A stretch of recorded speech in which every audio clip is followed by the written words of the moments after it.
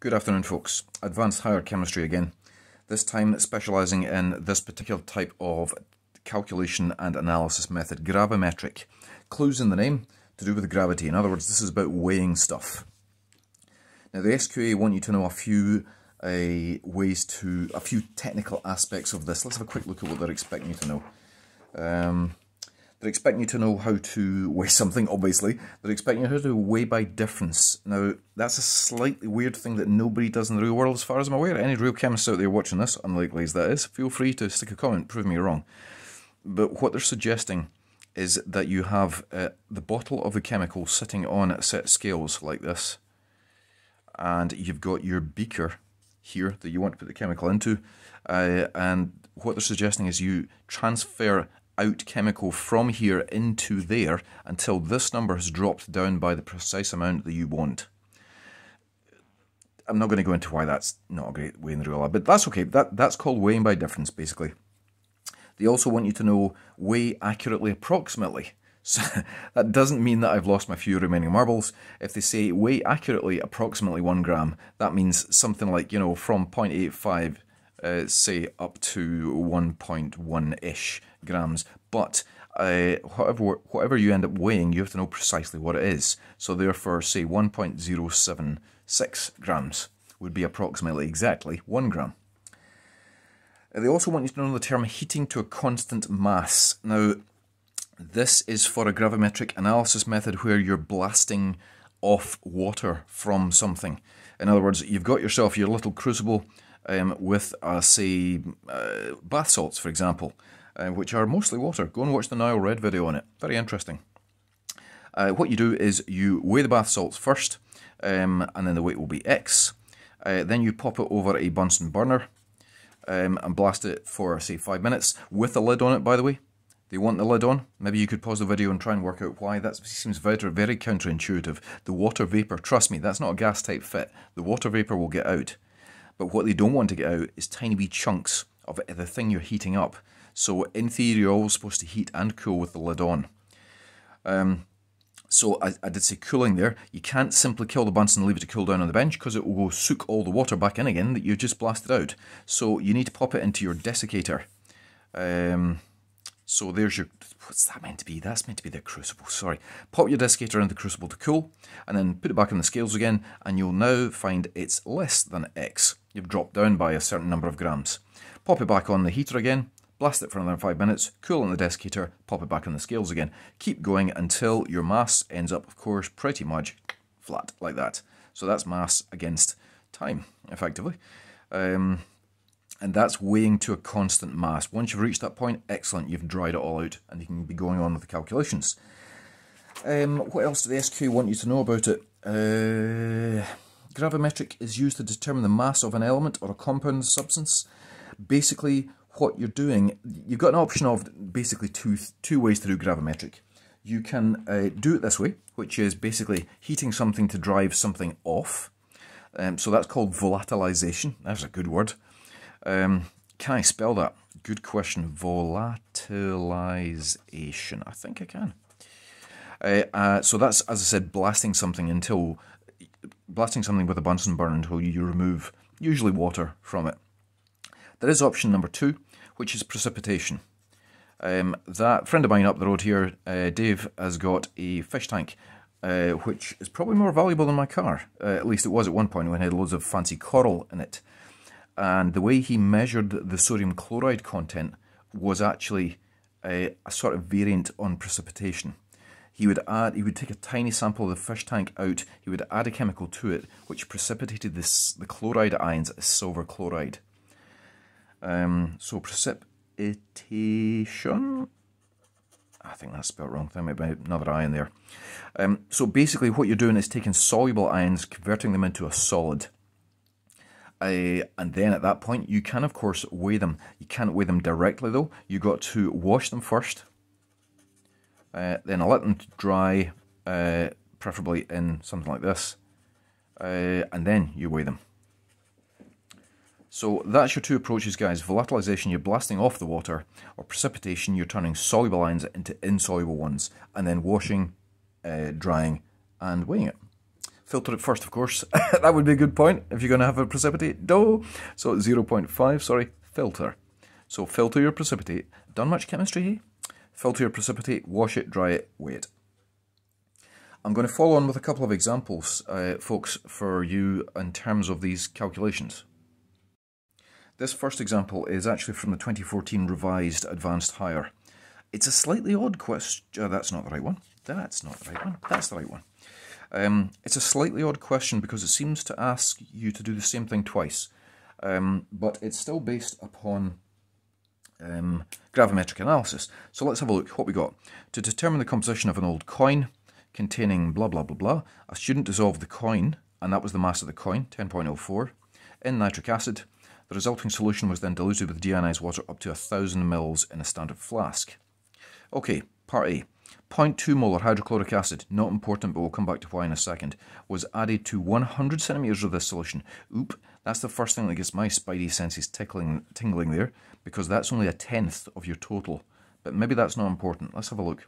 Of this solution, until precipitation of the silver 1 chloride was complete. I see. So basically you've got your silver ions in solution, you're adding chloride ions, just like Dave's fish tank in fact, to it, and you're precipitating silver chloride out. After filtration, the precipitate was washed and dried and found to have a mass of 0.62. So that's the mass of precipitate. There is a wee black floaty fly hovering over this page. Go away. Thank you. So that's the mass of the precipitate, and they want the percentage by mass of silver in the coin. What I would do first is I would turn the precipitate into a number of moles. Silver 1 chloride, by the way. That's important because that's AgCl. So that means for every one of these, there's 1 silver. So if we know the moles of silver chloride that we precipitated, and that's a mass, so we'll turn that into moles, you then know the moles of silver. And if you know the moles of silver, you can turn that back into a mass and then compare it to the mass of the original coin. Boom. That's your percentage mass. So let's do that.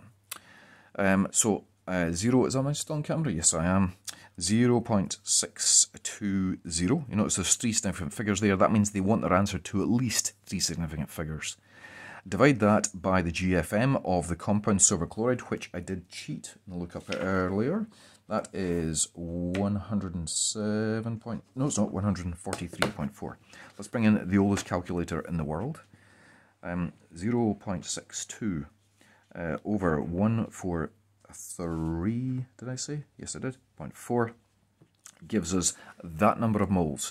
0.0432357. Let's not lose any decimal points, significant figures, sorry. Let's not waste any significant figures at this point. We can round at the end.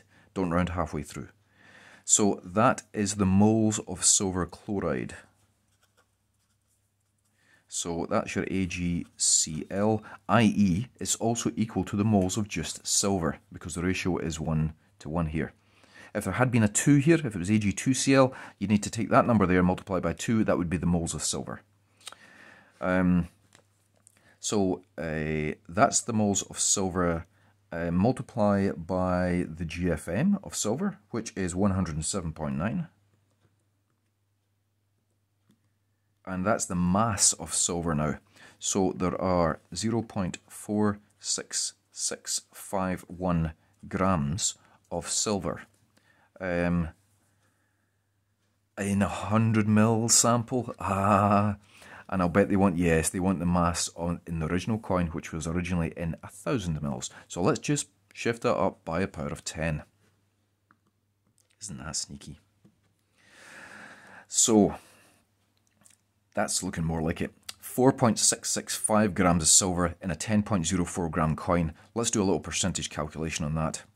In fact, we'll just keep that number there. We won't do any rounding at all. Divide that by 10.04.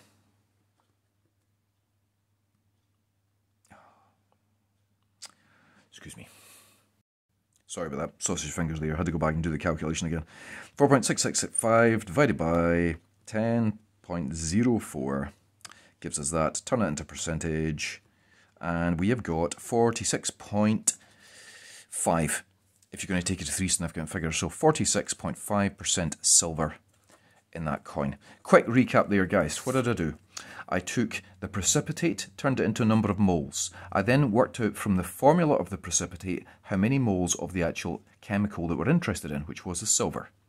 I then turned that back into a mass of silver. I had to do this extra little times 10 thing because that's what advanced hires like. They're sneaky. Because we were only precipitating out 100 mils of the original 1000 mil sample. So then we work out the total mass of silver, turn it into percentage, and that's us done. 2 marks. This one's an interesting one. Suggest how the student would test that no more silver ions remained in the solution. How do you know you got all the silver out as a precipitate? It's a very good question if you're going to do any sort of analysis. And the simple answer to that is you just wait until it all settles and then you put a little splash more of your chloride ions in this form, hydrochloric acid. If you get any more precipitate, well, you hadn't got all the silver out in the first place. I did say this was a slightly odd question because they seem to ask just exactly the same calculation again. Okay, let's do it. Keep them happy. The filtrate was treated to reduce the copper 2 ions in the coin to copper 1 ions. Then the precipitate of the copper 1 was done by adding the thiocyanate solution here. So copper 1 plus thiocyanate makes solid copper thiocyanate complex. Filter dry and weigh was found to be 0.32. This time they want the calculation of copper in the coin. It's precisely the same thing. Let's do it anyway though. Let's do it anyway. In this case we have got 0.32 over, let me go and calculate the GFM of copper thiocyanate. It's 121.6, which gives us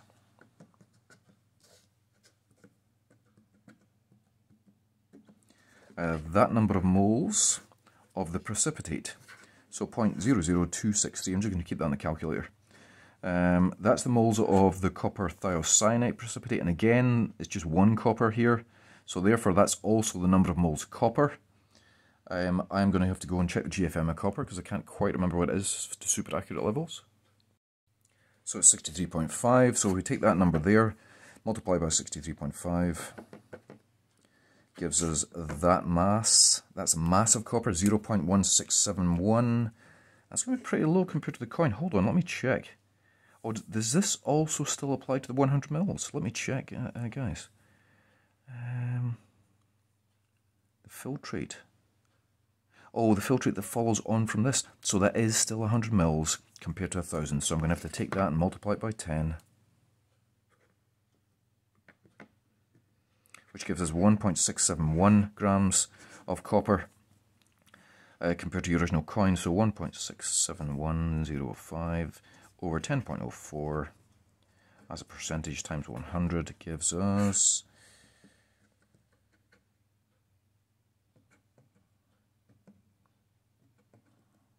16.6%. Odd calculation. I might try and find a volatilization one. This was a precipitation. Here's an example of volatilization, folks, so we'll run through it. What have we got? This one here. A student carried out an experiment to determine the value of Y in hydrated zinc ethanoate. So you get zinc ethanoate ions with a dot and then a YH2O. So that means that a certain number, for every 1 zinc ethanoate, there are a certain number of moles of water trapped in the solid crystalline lattice. This is often done to establish this number here. So a 5 gram sample, if the printer will be quiet please. Thank you. 5 gram sample was heated until all the water was removed and a constant mass of 4.18 was obtained. Harking back to my suggestion here, they want you to name the apparatus. You don't leave it on the bench, duh. You put it in the desiccator.